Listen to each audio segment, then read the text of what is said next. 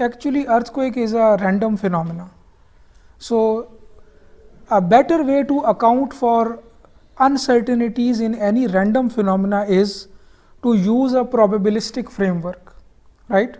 So you will never say anything for sure that this much PGA 0.5 G, for example, should be my design PGA for my new building, right? Or this much PGA should be used for the structural evaluation of existing buildings. You will never use that deterministic approach if you already know that the phenomena which we want to deal with is random. So the best way to deal such random phenomena is that we use probabilistic framework. So because of all those uncertainties involved, this is actually the main reason why we use probabilistic framework for hazard assessment. We will say that the probability of exceedance associated with this particular PGA is this much, 2% in next 50 years or 10% in next 50 years. So the fact that we are associating our hazard with some probability of exceedance is actually establishing this thing that there is a uncertainty involved in this number. So I will say that 0.5 G is my design PGA for the design of new buildings, but there is still 10% chance that this PGA is exceeded in next 50 years, right? So we associate a probability with each number, probability of being exceeded, right? So all those uncertainties, they are there, and different new PSHA methodologies try to account for those uncertainties in different manner, more accurate manner, as we move on and develop more and more refined PSHA schemes and procedures. For example, there will always be an uncertainty associated with the identification of seismic sources, the first step actually in this. And then there will always be uncertainty associated with how we quantify the activity rate of each seismic source, which is actually step 2, recurrence. We will never be able to find an exact ground motion prediction equation which will always be applicable to our future scenario, or you can say future hazard. So there will be an uncertainty associated with the use of different GMPs, right?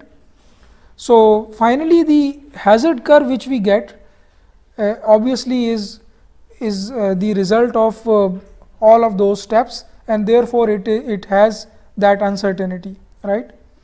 So we account all those uncertainties in using different procedures. For example, one of the common way to account is logic tree.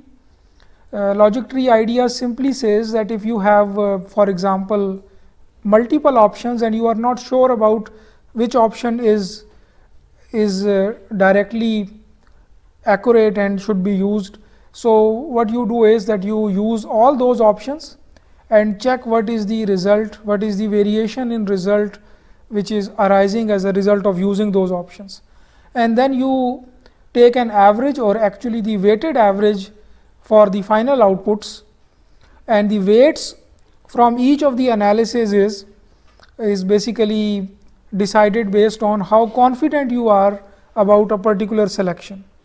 So for example, in one particular process I am here already, let's say this is my step I, and I want to go to step J of the process, but in between I have, let's say, 3 options, 3 decisions, 3 options for a particular decision, right? And each of the option will give me one output in step J. So let me call it option 1, option 2 and option 3. Let's say this is, let's say, GMP 1, 2 and 3, right?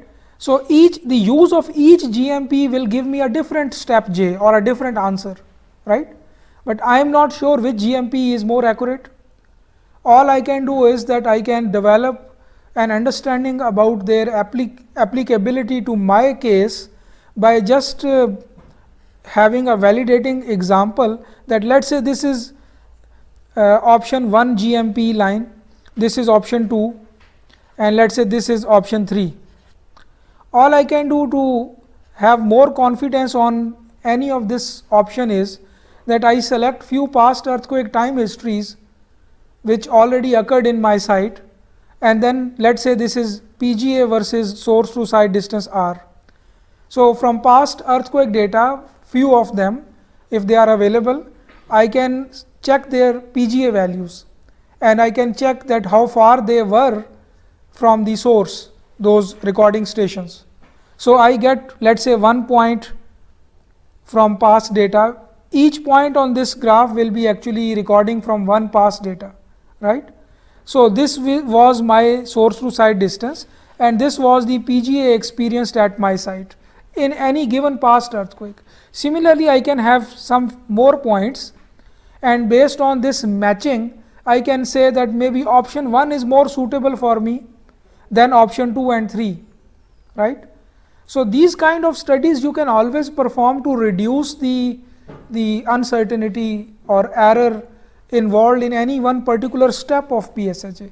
So in that case, what I would do is, I will say that maybe all 3 options can be used to reach to step J like this, but for option 1 I select a weight of 0.8, for option 2 and 3 I select 0.1 and 0.1, right?